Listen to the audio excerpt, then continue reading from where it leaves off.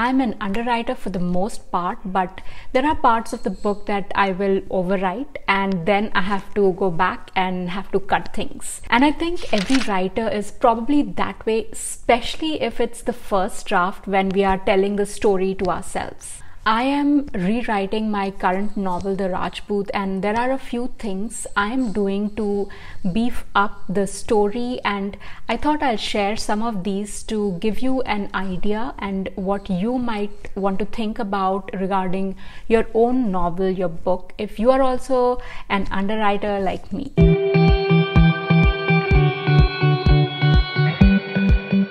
But before I continue, please understand that I'm not an expert. I'm only sharing my experiences and what I'm learning as I'm writing and getting feedback from a professional editor. And if you need help with your book, consider hiring a developmental editor or line or copy editor or a book coach, or have a critique partner. The first thing that I did was look at my story and see if it has A plot and B plot, or A story and B story, and potentially C story.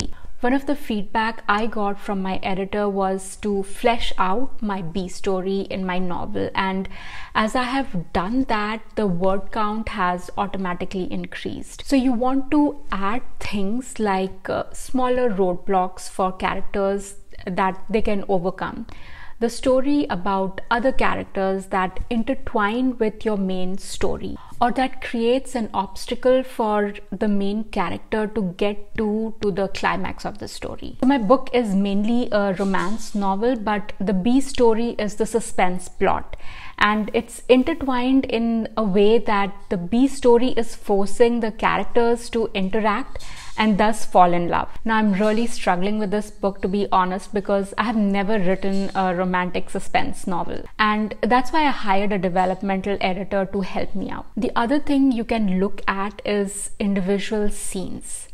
Have you incorporated the 5 scenes to build up the show portion of your character's reaction, and do they have moments of introspection?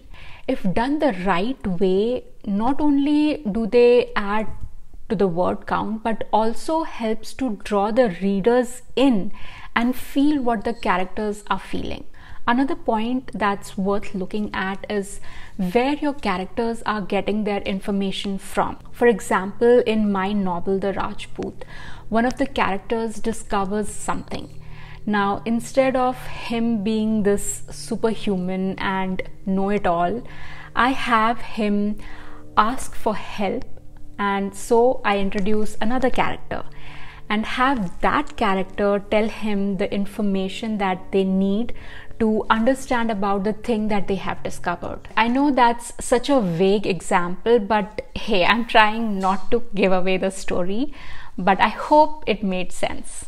Anyways, by doing this, I'm trying to show that this character doesn't have all the answers and needs help from an expert, and also gives the other character some space, and by doing all this, it's automatically adding to my word count. What this also does is helps with pacing, because the information comes in bits and pieces, which gives the characters time to react, be shocked at what he's being told, sad he couldn't help this other character, angry that someone is coming after his loved ones. There are so many layers, and I can't just tell the readers these emotions. I have to show them by way of dialogue and reaction to the information he's getting. By taking away this information as a whole and revealing it slowly, I'm hoping to make the plot more intriguing. So see how you can maybe take away something in your own story, in your own novel, that makes it more interesting, or maybe add something that changes the dynamics between the characters. The next thing you could do is add more details, and the challenge is to do this without becoming a victim of purple prose. One of the things that I looked for in my scenes during my rewrites was whether my readers would know where the scene is taking place. if the event is happening in summer, does that reflect in the way their body would react if it's hot, or what they're wearing? Or like I have this scene where I describe where